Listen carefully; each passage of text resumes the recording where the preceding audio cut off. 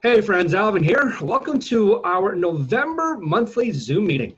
And so this time we're going to be looking at missions. What exactly does it look like during COVID, post-COVID, and everything in between? And I am excited to have, we have two people today. We've got Adrian Gardner, who is the Director of Canadian Partnerships from CBM, as well with Louise Hannem, who is the, I believe, Coordinator of Scent and Youth Engagement. She can correct me later if I'm wrong. So we are welcome to have them here. We're excited to have you here. And so, yeah, Adrian, take it away. Yeah, thanks, Alvin. Thanks for this invitation to share a bit with you this evening on the topic of God's global mission and what that looks like during and we trust after we move through this season of COVID. But I'm going to actually start just by talking about life before COVID and what our mission strategy looks like and who we are, and just a little bit about CBM in general.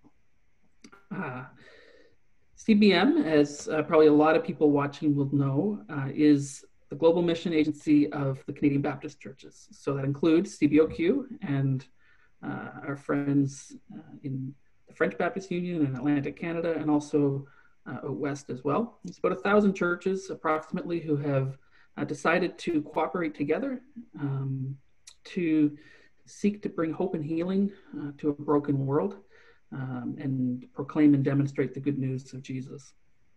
I say a lot that everything we do at CBM is about equipping local churches to live out the gospel in word and deed. That could be in Canada, that could be in Rwanda, that could be in El Salvador. We exist to equip local churches to live out the gospel in word and deed. We do that in 5 main areas. We do it what we call causes. The first is building the church. We believe that without the word of God, we have nothing to offer to this world. So we work to build the church through evangelism, church planting, theological education, coming alongside local congregations and pastors and training leaders. We seek to address poverty and care for those affected by poverty because the word needs to be lived out in action as well and demonstrated. We seek to promote justice. It's the third cause.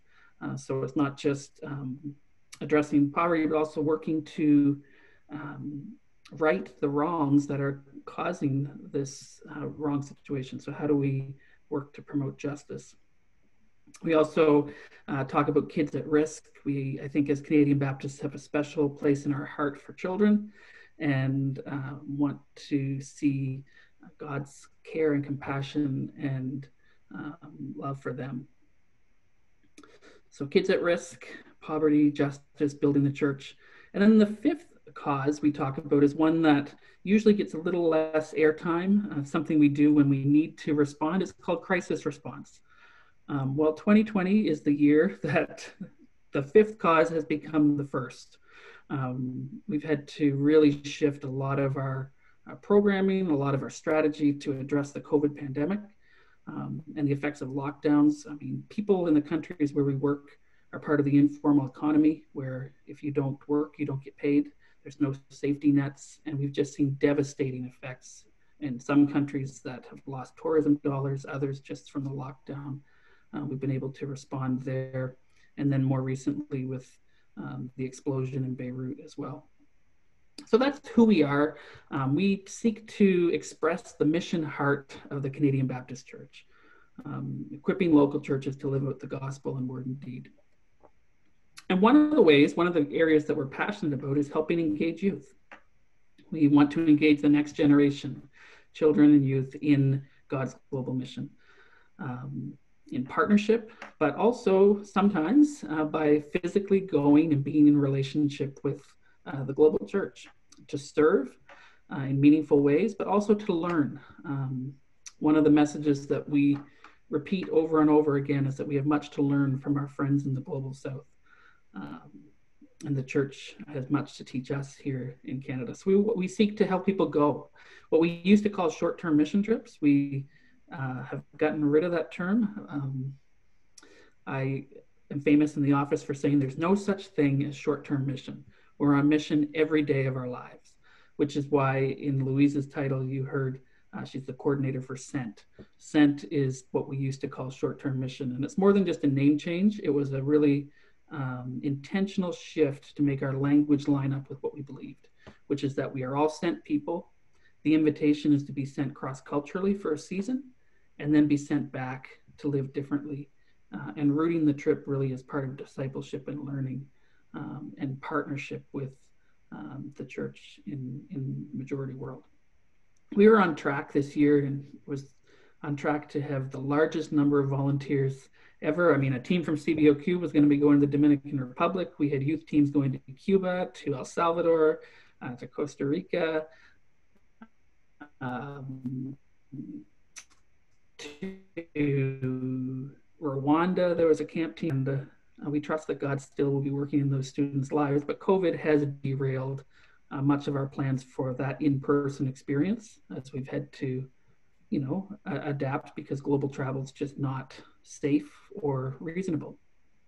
But that does not mean that engaging students, engaging the church, or that doesn't mean that it's stopped, and it doesn't mean that God's global mission is on pause in terms of the Canadian church partnering with the majority world.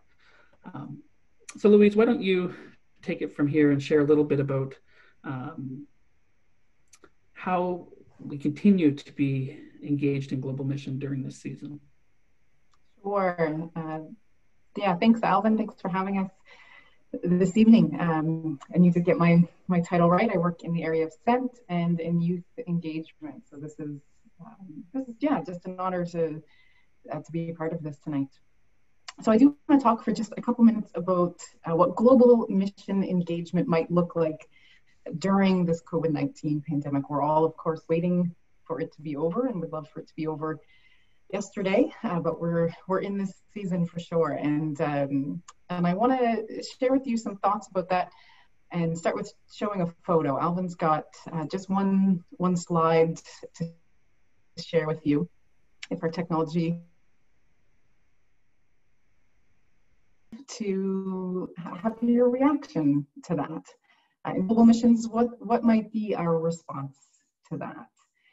And we don't have time to all share that this evening, but my guess is that your reaction might be a desire to help.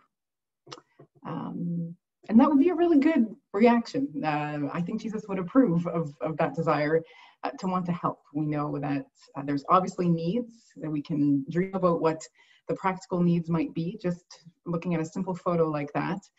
And certainly we can help.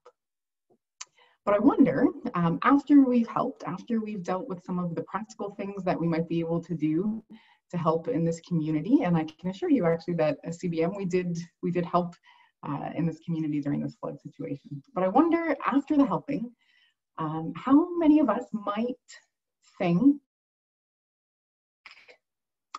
that this is a church that we have a lot to learn from.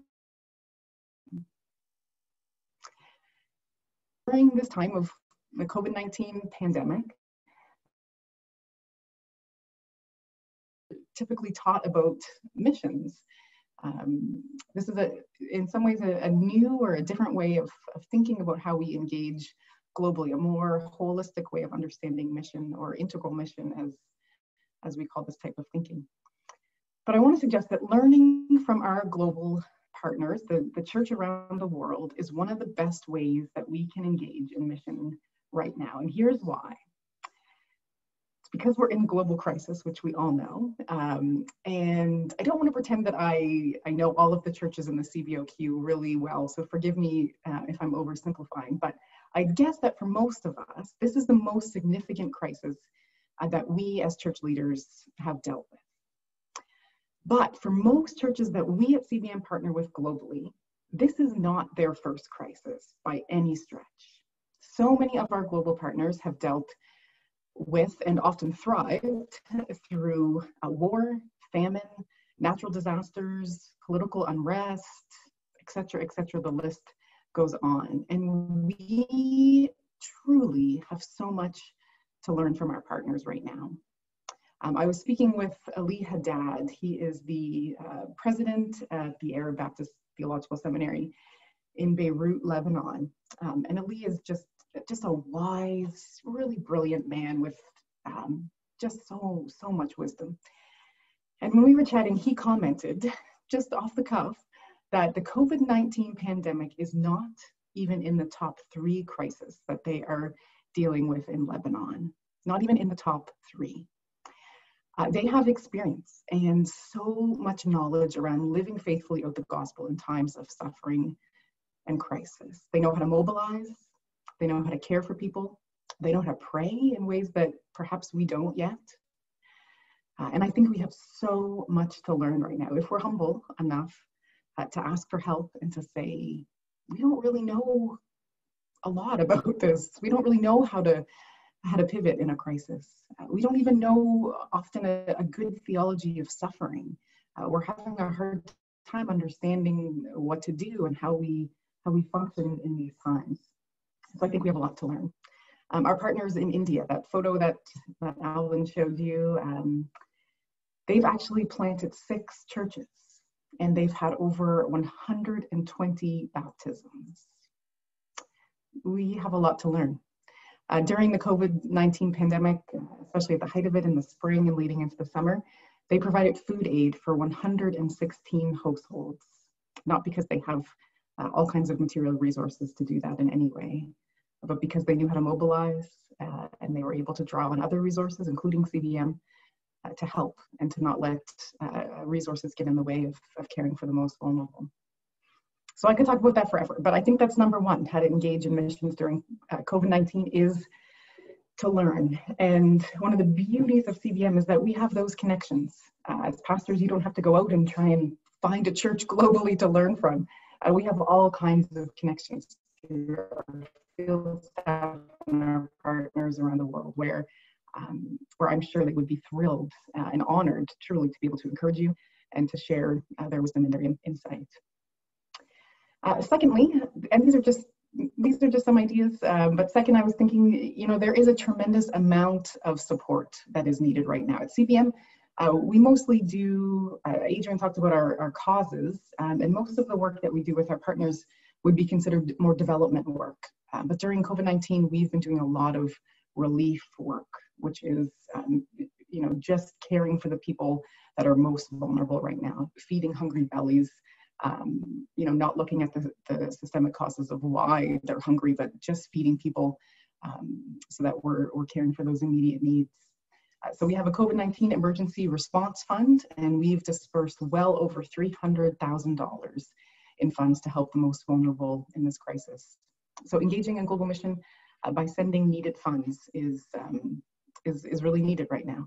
And as youth pastors, this is a good way to engage your youth by having them learn about the impact of COVID-19 globally, something that they're experiencing that they're already engaged with because they're living in this reality every day. And so to know that all around the world, we are all dealing with this pandemic. And I think it would be pretty eye-opening and engaging for them to talk about what this might look like globally. A lot of the youth may not know that this health crisis has become a food crisis in many of the countries around the world. And they likely haven't thought about how a pandemic might affect the poor and the most vulnerable. And there are other ways to engage in missions. Another thought is caring for missionaries, or as we call them at CBM, field staff, caring for those who've gone cross-culturally and have had to come home. There's a real grieving process there and a sense of culture shock. And also caring for those who haven't been able to go. I heard a stat recently that 1.6 million US and Canadian citizens go on a short-term mission trip each year. 1.6 million. That's a lot of people not going on a short-term mission trip, or as we call them, a SENT experience this year. And so to be able to walk alongside those people, to help them grieve sort of that dream or that desired experience that they wanted, or some real substantial serving that they were hoping to do in some places, for the church to come alongside those people and really care for them during this time, I think is a profound way to engage in missions. I'm also praying, of course, we can't stress that enough, but teaching youth to pray for the world in a really profound way, engaging with something that they're experiencing as well. And also learning, not just, as I mentioned, specifically from our churches who are in crisis and no crisis, but learning more about mission in general. Maybe taking some time to think about, you know, as a youth ministry, what is our theology of mission? As a church, what is it that we believe about mission? And not just, but some of the specifics of, you know, do we need to go cross-culturally? When should we go? How might we work some of that out? How will we go if we go? When we come back, how will that change things in our congregation? All of those big questions around mission and what it really is that you believe as a church. It might be a good time in the season where we can't travel to talk through some of those questions. About global mission engagement post-COVID-19 as we trust that it will be post this pandemic. Yeah, it's good timing, Louise, as there was an announcement made today as we're recording about potentially a vaccine candidate getting some positive results. So very early, who knows, but we are looking forward to a time when this pandemic is in the past. And we are planning for what that looks like. I think the first thing I'd say on this note is that some of the things that we've learned as an organization during COVID are going to continue. We've had to be incredibly more creative in how we connect Canadian youth and adults, but we're talking youth tonight, with our global partners through the internet, through things like virtual gatherings. I know some churches and youth groups have had Zoom calls with field staff or with partner churches. They've had, as Louise had mentioned, times to pray for global issues, and as part of that, they've connected through the internet with people in the field. We've done started out daily, then it went bi-weekly. Now it's pretty much a weekly broadcast, similar to this one that you're doing, CBOQ Youth, just to try to keep information, keep people feeling connected to what's going on. Those things that we've learned and have sought to do, I think will continue. There will be continued ways for youth groups to virtually partner with the church, with our partner churches. At the same time, we are looking forward to when youth groups can travel again. I think Louise and I both have backgrounds in youth ministry, both have served as youth pastors, both have traveled as youth and as adults on these cross-cultural trips. And I think both of us would say that they were instrumental and formational in our discipleship and our understanding of the character of God, his mission, his church, and the life that we're called to live. So I've seen that in my ministry. I've experienced it personally. And I believe that going physically to sit with, to learn from, it's irreplaceable. And we look forward to when that can happen again. We have 3 criteria that we are sort of measuring that decision by. The first is the lifting of the government's avoid all travel, taking direction from the experts who are in leadership in our country and trusting them on their travel advisory. So that needs to be lifted. The second thing is there needs to be, from a very practical standpoint, there needs to be a means to obtain insurance. And that actually is now in place in most countries. But then the third thing is very personal. Those 2 are external. The third is very internal to CBM, and that is we will be evaluating suitability for a travel on a country-by-country basis according to our own risk management procedure. I'm optimistically hoping for late summer 2021. Fall might be more reasonable, or even early 2022, especially for youth teams, because they need time. The issue isn't even the travel. They need time to prepare to go, get the team in place, fundraise, do all of the team building and discipleship training before you go. So for a youth team, it's probably, we're talking 2022. If there was someone that could, if you know, the world changed enough that they could travel, they could just, maybe that's a little bit earlier, but yeah, I guess the bottom line is when it's safe to travel, I mean, it will never be safe to travel. That's something that I have drilled in my lots of parents' meetings. There's always risk, but when the risk is an acceptable level and we can minimize it, then we look forward to taking youth and students on life-changing experiences as they experience God in this cross-cultural setting with some of the most incredible leaders. Yeah, I think of my time in Bolivia. I think of teams I've led to Kenya. I look forward to when that can happen again. I look forward to my daughter going on a trip like that when it works. I had the chance to travel with my son to Kenya, and I look forward to Grace getting to go as well. Anyway, post-COVID, who knows? Who knows when and who knows exactly what? But we know that a lot of the lessons that we've learned in this season will continue, and virtual connection, I guess, being top of the pile for that.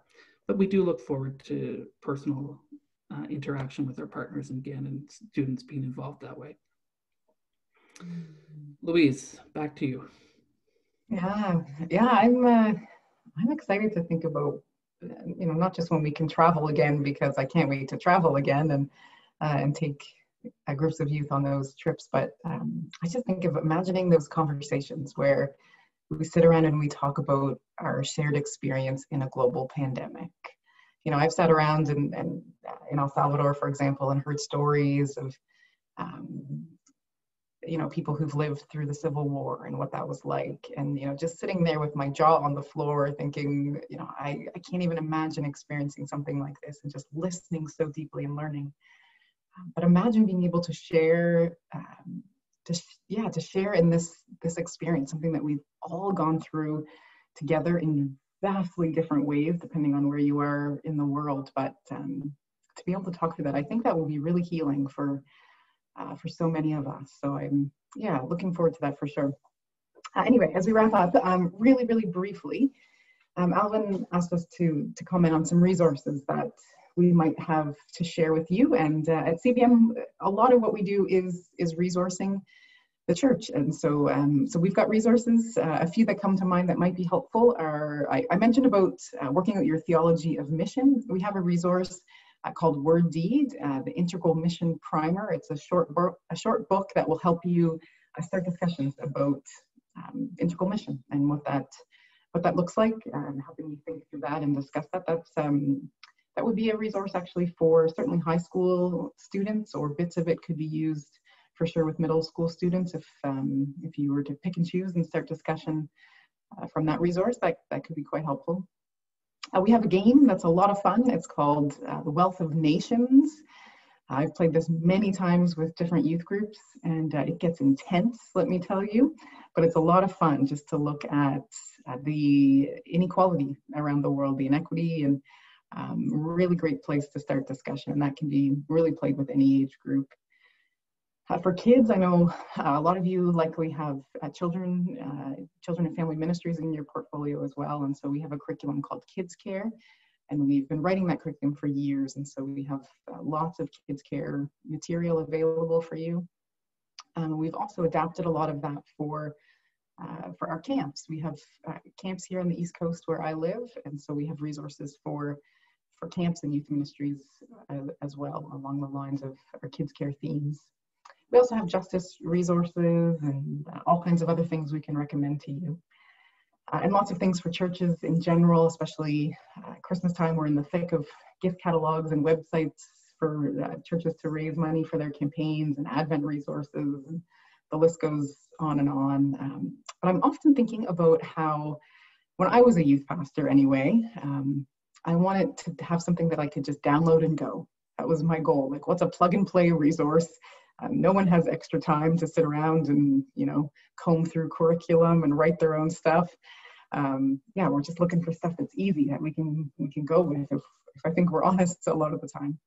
But I'm always convicted that many youth today, they are much more into uploading than they are into downloading, meaning that they want to be a part of the conversation. They want to speak into the discussion rather than always being told or taught. And there's certainly a place for teaching, don't get me wrong. But our youth today are more aware of global issues than any other generation has been before them. So I want you to keep that in mind as you engage with them, to think about how can they be a part of the discussion. They want to upload stuff.